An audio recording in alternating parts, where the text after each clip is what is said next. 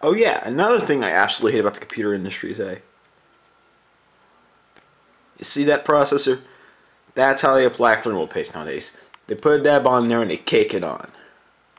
Not a good way to do it. This computer got to 100 degrees, 145 degrees in some cases. I'm surprised it hasn't shut down, which is probably why this computer failed.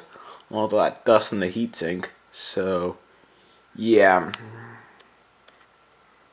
That's why I hate the computer industry today. They're lazy and they're more concerned about profit and making quality computers and putting them together properly. Nice.